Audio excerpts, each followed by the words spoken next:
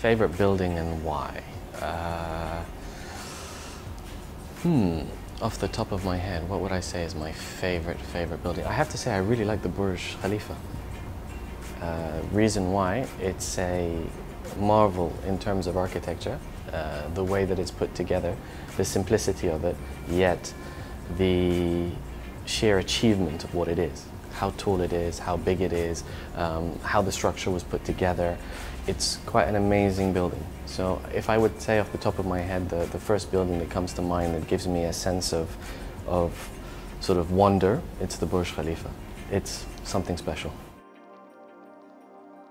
My design inspiration.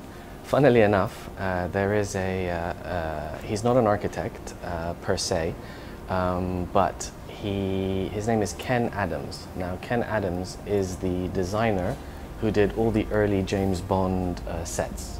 So if you think of Goldfinger, if you think of Never Say Never Again, You Only Live Twice, all these really amazing, very sort of modern, simplistic design elements that were back in the 60s that were really, really beyond their time. So Ken Adams is definitely the guy that does it for me.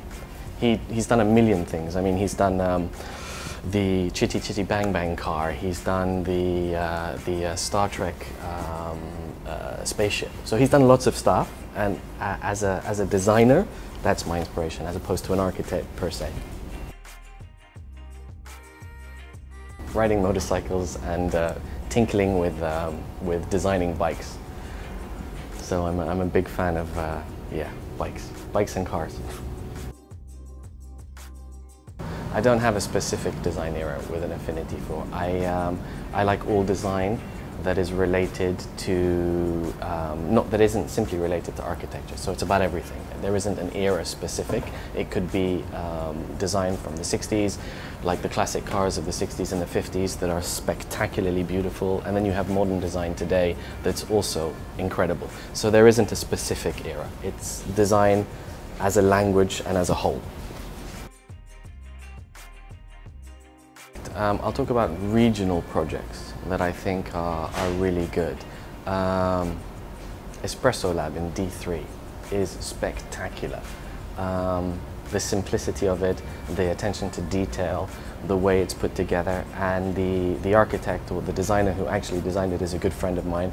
And yeah, that's something I take my hat off to. It's brilliant. Trance and ambient sort of house. So house, trance and ambient chill music. Nothing specific, no specific bands, but just it's the sort of,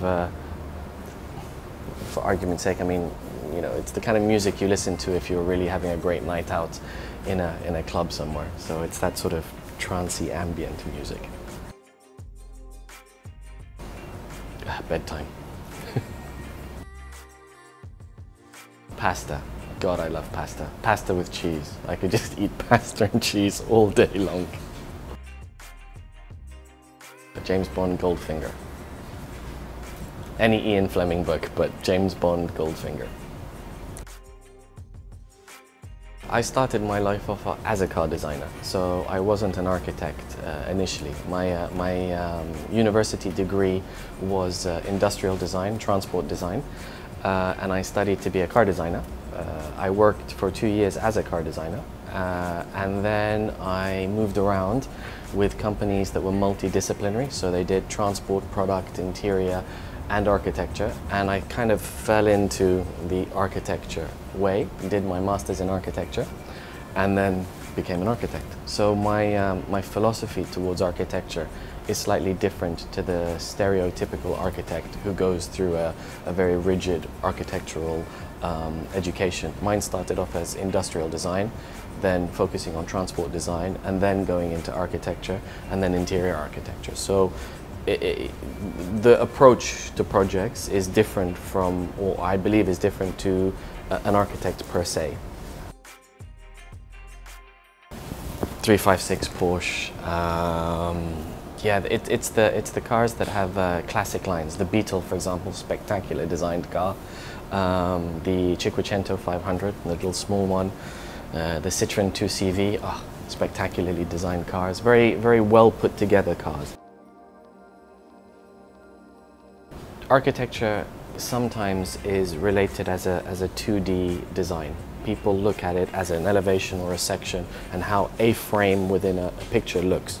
So you can find yourself looking at these fantastic photographs of buildings, but then when you actually stand next to the building and you look at it as a 360 building or an interior as a 360, there are elements that don't work.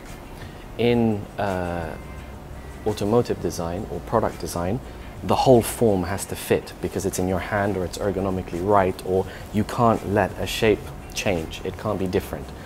It has to all be fluid and every angle needs to work.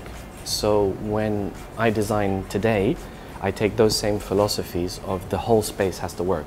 There isn't a little corner that can't have a section of material or an intersection of lines that doesn't work. It all has to be fluid, it all has to work. So yes, for sure, I've taken a lot from that industry.